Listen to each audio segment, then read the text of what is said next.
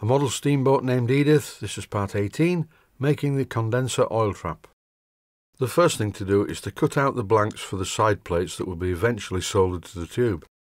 And as you can see, I'm doing this on my little bandsaw. The blade's getting quite blunt now, so you will also notice that I'm holding the metal at a bit of a strange angle.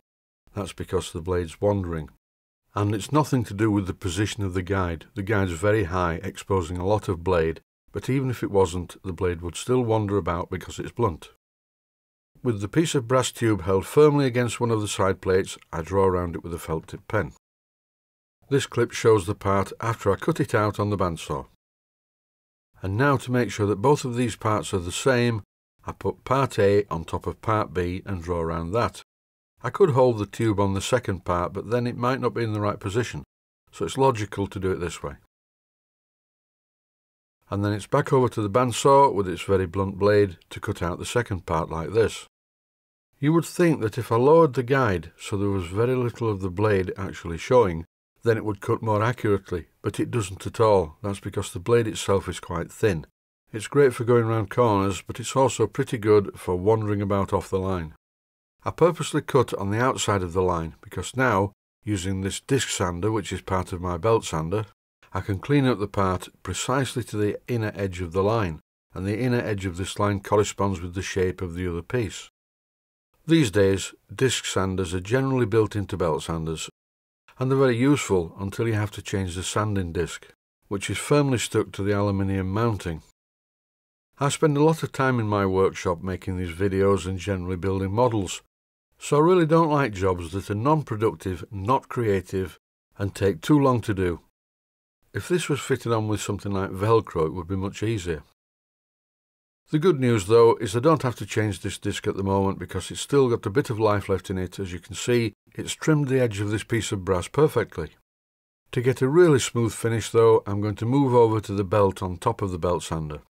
And in no time at all, I have two very nicely shaped supporting plates for the condenser. After holding the tube in its approximate finished position and drawing round it with a felt tip pen, this gives me an approximate position where the tube is going to be soldered. But before I do that, I need to drill and tap some holes in these plates. I've marked the position where the holes are going to be drilled using a felt tip pen. The first felt tip pen mark on the brass was in the centre, but I couldn't really get the centre on the curved part. So all I did was just move the drilling machines crosswise until the drill was in line at the other end, and that way I end up with two holes in the brass plate.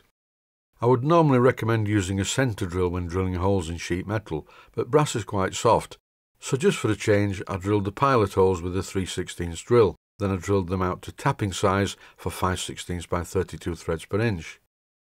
And the tapping size for 5/16 by 32 threads per inch, which is an ME thread, is 9/32 of an inch. And that is 2 drill sizes down from 5/16 of an inch, which is generally fine for ME type threads. Just in case you haven't watched any of the 1044 videos that precede this one, ME stands for Model Engineering. Now I have a basic kit of parts to make a horizontal condenser oil trap. And the next thing to do is to fit the fittings. These are 5/16 by 32 double unions. These items are commercially manufactured and they're available from my friends at Blackgates Engineering in most of the popular ME type threads. Yes, I could make them myself, but apart from it's very boring making these, it takes time, and time is money. Making these for me is engineering for engineering's sake. And now the exciting part. This is some flux that I bought. And what I'm doing in this clip is giving the edge of the brass tube a really good coating of this flux. And with the brass tube in the correct position on the side plate, it's time to solder it all together. I did actually video the complete soldering sequence, but most of the video that I got wasn't really watchable because my hand and arm got in the way. But here is a shot down inside the tube once it had been soldered. When this assembly had cooled sufficiently so I could handle it, I turned it over and accurately positioned it on the other side plate, and here I'm soldering it in place. But this time I do have video of the soldering process because it was much easier to film when I was doing it on the outside. In this clip I'm just demonstrating the use of flux. When I brush the flux on the metal, as you can see, the solder flows wherever the flux is.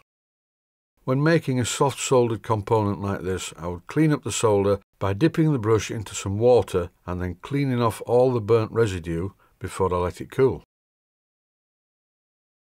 And now it's time for the big cleanup. I don't think I'm going to paint this condenser, so I need it to look fairly pretty, even though it's going to fit right down in the bottom of the boat. I clean it first of all with emery cloth, then a piece of Scotch-Brite, and then I polish it using the polishing spindle.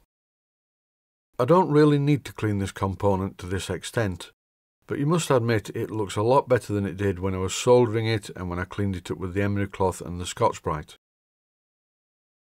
So now I need to make a simple mounting to mount this part into the bottom of the boat, and this is the idea I've come up with.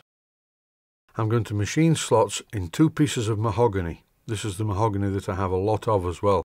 This is really good quality wood, and it's currently in the machine vise on the milling machine. I'm using a milling cutter called a slot drill to cut the slots in the wood. Because wood is much softer than metal, I can actually cut this full depth in one go. Although the first cut is not full depth, I took a test cut first to make sure it was going to work. The slots need to be deeper than this, so once I made this test cut on the mahogany between the 2 marked points, I cleaned off the wood chippings with a paintbrush, and then I increased the depth by turning the handle and lowering the cutter down into the work. And once I adjusted the depth of cut to the right level, I adjusted the depth stop so that when I cut the other slot it would be exactly the same as this one. This clip shows me cutting the second slot, and after I've said this part, I'm going to speed up the video. I was beginning to think that my lifespan wasn't long enough to get to the end of this sequence, and now, here is a finished condenser oil trap, and as you can see, it just sits in these pieces of slotted mahogany. Before I can fit the condenser into the boat, I need to shape the bottom of these pieces of mahogany to fit the curvature of the hull, but eventually I will just place the condenser complete with the wooden mounting rails in the bottom of the boat with a generous amount of JB weld spread underneath the mahogany mountings.